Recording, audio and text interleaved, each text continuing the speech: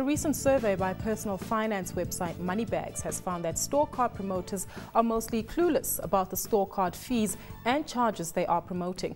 In fact, 7 out of 10 retail store employees could not accurately tell consumers what these rates and fees were. Now, to further discuss this, I'm joined in Cape Town by editor of Just Money as well as Moneybags, Angelique Ruzika. Angelique, taking a look at the report that you've published and some of the findings that you've managed to highlight.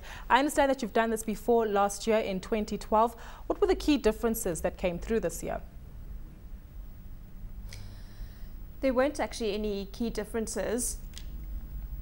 The findings that we had in 2012 were exactly the same. We had 7 out of 10 store card promoters that were not aware about the fees and insurance costs and also the interest rate charges for these store cards that they were promoting. So it was very disappointing to find that the things hadn't actually changed. Angelique, just on that, clearly this highlights that the promoters themselves aren't educated on the store card promotions that they offer to the public. I take it that lies with the retailers. Yes, I think it's definitely a training issue, and I think it's definitely an issue that needs to be addressed, considering that it's the second time in a year now that we've had similar findings, or the same findings. It's definitely an issue to address because consumers should be aware or should be told right from the start what the costs are that are associated with store cards.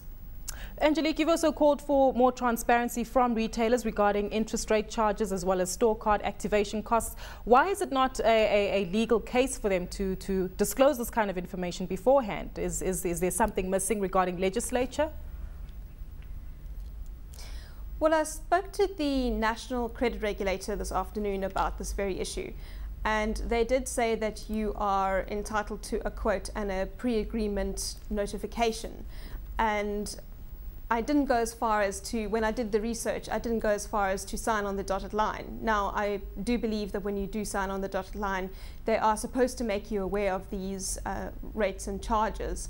However, if consumers come across the pre-agreement notice and they don't see the rates and charges in front of them, or if they haven't been informed properly, I would advise that they then ask the store card promoters or even call in beforehand before signing on the dotted line and find out exactly what it is they are up for when it comes to these charges. So give us some examples of the outrageous numbers that you come across regarding interest rates as well as the ancillary fees associated with a store account.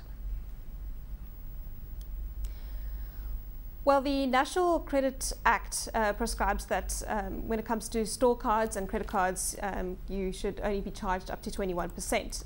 Now, some of the store card promoters thumb-sucked rates and charges when I asked them about what they were, and some of them claimed that there was high as 23%, 24%. Some said were very close to what the actual rate was. A lot of the store cards, they charge 21% on the nose. But some of the store card promoters either didn't know that, or they were maybe marginally off by, and then they would say 21.2%, etc. Then of course you've got the card insurance protection costs that you have to pay as well, which can be anything from 30 Rand, round about there on a monthly basis. You've got the card maintenance fees. Some of them have that kind of charge every month. You also have initiation fees. And these are all the kinds of charges that you could expect on 12-month store cards, and maybe the 6-month store cards as well. It's key to really find out what it is you're up for, because you could be paying hundreds of Rand a month. Thank you so much to Angelique Ruzika, the editor of Just Money as well as Moneybags.